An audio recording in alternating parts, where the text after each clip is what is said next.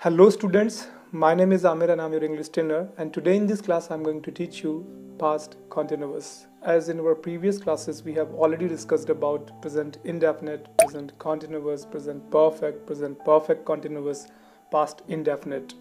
And today in this class I'm going to teach you past continuous tense. तो अगर आपने previous classes को नहीं देखा है और आपको देखना है तो सारे के सारे लिंक्स डिस्क्रिप्शन में हैं, जाइए वहाँ से उन वीडियोस को देख लीजिए, उन क्लासेस को देख लीजिए। तो आज की इस क्लास में हम बात करने वाले हैं सबसे पहले पास्ट इंडेफिनिट की पहचान यानी आईडी क्या है। इसके बाद हम देखेंगे इसका रूल क्या है, कैसे हम इसे ट्रांसलेट करेंगे, और इसके बाद हम देखेंगे इंग्लिश बोलते समय हम कहाँ पे इसका यूज़ करते हैं। तो सबसे पहले हम लोग देख लेते हैं पास्ट कॉन्टिन्यूअस टेंस की पहचान यानी आईडी क्या है।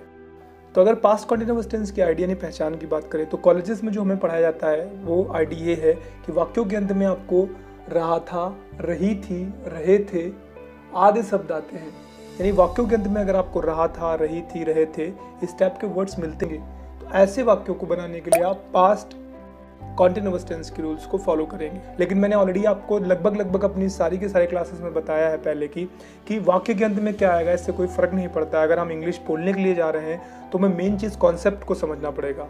तो आप बस इतना समझ लीजिए, जब भी हम पास्ट में किसी इंडिविजुअल टाइम पे सब्जेक्ट को किसी कार्य करने में व्यस्त था ये किसी को बताएंगे या हम किसी से पूछेंगे।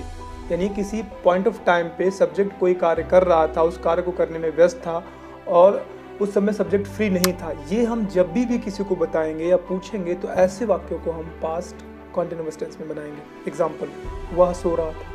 अगर हम यहाँ पे बोल रहे हैं वह सो रहा था, जब वह सो रहा था कोई एक पॉइंट ऑफ टाइम रहा होगा और उस समय वह सोने में व्यस्त था, यानी कि उस समय वो फ्री नहीं था क्योंकि वो सो रहा था। सेंटेंस है वह आराम कर रहा था, तो यहाँ पर भी अगर हम देखेंगे तो कोई पॉइंट ऑफ टाइम होगा जिस पे वो आराम कर रहा था। आराम करना भी एक काम है जिसमें वो व्यस्त था। ऐसे वाक्यों में अगर आप ये भी देख रहे हैं कि वाक्यों के अंदर में रहा था, रही थी, रहते आ रहे हैं, तो आप ये कह सकते हो ऐसे वाक्यों को आप पास्ट कॉन्टिन्यूअस टेंस में बनाओगे। तो ये तो बात होगी पहचान यानी आईडी की। अब हमें पता चल गया कि टेंस पास्ट कॉन्टिन्यूअस में बनाना है। अब इसका रूल क्या है। तो अगर हम पास्ट कॉन्टिन्यूअस टेंस के रूल की बात करें तो रूल बहुत ही सिंपल सा है। सबसे पहले आपको लिख देना है सब्जेक्ट जो भी है, सिंगुलर या प्लूरल सब्जेक्ट। इसके बाद आपको हेल्पिंग वर्ब लिखनी है। हेल्पिंग वर्ब में आपको वर्ड में से एक चीज़ लगानी है।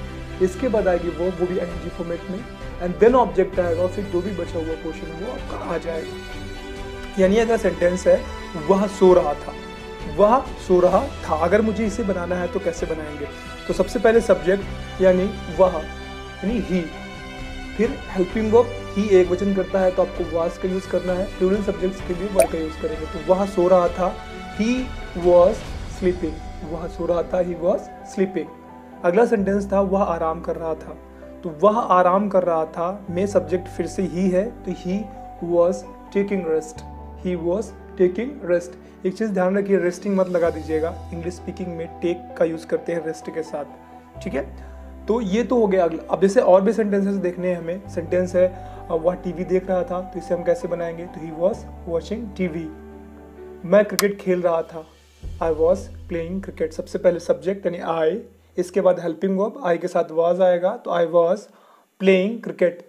अब देखिए यहाँ पर थोड़ा सा कंफ्यूजन ये है कि आई के साथ आपको वाज का ही यूज करना है। वैसे तो आई को प्लूरल सब्जेक्ट्स में रखा जाता है, लेकिन पास्ट कॉन्टिन्यूअस टेंस में आई के साथ हमेशा वर नहीं आता, हमेशा वाज ही आता है। तो यहाँ पर आपको क्या यूज करना है, आपको वाज यूज करना है। बाकी के जितने भी प्लूरल सब्जेक्ट्स होंगे उनके साथ आपको वर लगाना है। आई के साथ वाज, सिंगुलर सब्जेक्ट्स जितने हैं उनके साथ वाज, किसी का सिंगल नेम है उसमें भी आपको वाज का यूज करना है। बाकी जितने भी प्लूरल सब्जेक्ट्स हैं उनमें सब में आपको वर का यूज करना है। यानी अगर हम बोल रहे हैं कि वे घर आ रहे थे तो वहाँ पर वे है यानी दे were coming home. They were coming home.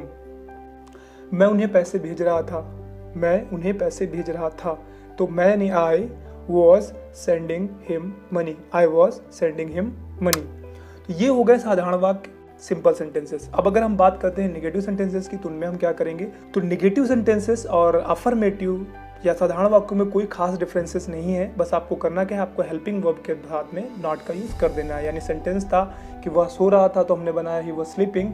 अगर लिखा हुआ है वह नहीं सो रहा था तो इसे हम बनाएंगे वह सो रहा था, इसे हमने बनाया ही वह स्लीपिंग। और वह नहीं सो रहा था तो वाज के साथ में not, he was not sleeping. वह गाना गा रहा था, he was singing a song. वह गाना नहीं गा रहा था, he was not singing a song. मैं उसे पैसे भेज रहा था, I was sending him money. और मैं उसे पैसे नहीं भेज रहा था, I was not sending him money.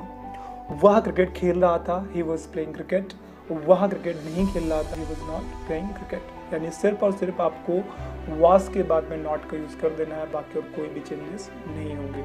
ये बात हो गई नेगेटिव की। अब हम बात कर लेते हैं इंट्रोगेटिव सेंटेंसेस। इंट्रोगेटिव सेंटेंसेस दो प्रकार के होते हैं, एक वो जिनमें क्या शब्द वाक्यों के स्टार्टिंग में आएगा, दूसरा जिसमें क्या, क्यों, कब, कैसे, किसने, कहा वाक्यों के बीच में आएगा। तो सबसे पहले हम वो देखते हैं जिनमें वाक्यों के स्टार्टिंग में क्या शब्द आता है, जिनका आंसर सिंपली हमें यस या नो में करना होता है। तो सेंटेंस है, क्या वह सो रहा था, क्या वह सो रहा था। अब हमें इसे बनाना है तो हम क्या करेंगे, तो ऐसे वाक्यों में हेल्पिंग वर्ब पहले की जाती है, यानी कि was he sleeping, was he sleeping. Rule होगा सबसे पहले हेल्पिंग वर्ब वाज या वर में से एक, प्लस सब्जेक्ट आएगा, प्लस वर्ब आएगी आईएनजी फॉर्मेट में, एंड देन ऑब्जेक्ट और जो भी बचा हुआ पोर्शन है वो आ जाएगा। क्या वह सो रहा था, वॉज ही स्लीपिंग। क्या वह रो रहा था, वॉज ही क्राइंग या वॉज ही वीपिंग। मैं क्रिकेट खेल रहा था, साधारण वाक्य है, आई वॉज प्लेइंग क्रिकेट। और मैं क्रिकेट नहीं खेल रहा था, I was not playing cricket. क्या मैं क्रिकेट खेल रहा था, इंट्रोगेटिव है, वॉज आई प्लेइंग क्रिकेट। क्या रमेश क्रिकेट खेल रहा था, वॉज रमेश प्लेइंग क्रिकेट। ये हो गए ऐसे वाक्य जिनमें हमने क्या शब्द वाक्यों के स्टार्टिंग में यूज़ किया है और उसके लिए हमने हेल्पिंग वर्ब पहले लगाई है। दूसरे जो इंट्रोगेटिव सेंटेंसेस होंगे जिनमें क्या, कब, क्यों, कैसे, किसने, कहा, किसको वाक्यों के बीच में आएंगे, उनमें हम क्या करेंगे, सबसे पहले क्वेश्चन वर्ड लिखेंगे, फिर हेल्पिंग वर्ब वाज या वर में से, फिर सब्जेक्ट प्लस वर्ब आएगा एनजी फॉर्मेट में, एंड देन ऑब्जेक्ट और फिर बचा हुआ पोर्शन आपका आ जाएगा। यानी अगर सेंटेंस लिखा हुआ है तुम क्रिकेट क्यों खेल रहे थे, तो क्यों शब्द सबसे पहले, why were you playing cricket, why were you playing cricket. वह कहाँ जा रहा था, तो where was he, where was he going, where was he going. तुम गाना क्यों गा रहे थे, तो why were you singing song, why were you singing भी बोलेंगे तो चल जाएगा। अगला सेंटेंस है, तुम उसे गाली क्यों दे रहे थे, तो why were you abusing him, why were you abusing him. तो ये था सारा का सारा past indefinite tense. I am sure आपको समझ आ गया होगा। फिर भी अगर कोई दिक्कत है तो कमेंट सेक्शन में लिख दीजिए, मैं दोबारा से इस पर एक वीडियो बना दूंगा चीज़ों को और क्लियर करने के लिए। आज की इस क्लास में फ़िलहाल इतना ही। बहुत जल्द हम फिर से मिलेंगे एक नई क्लास में एक नए टॉपिक के साथ। तब तक अपना खूब सारा ख्याल रखिए। Bye bye, take care.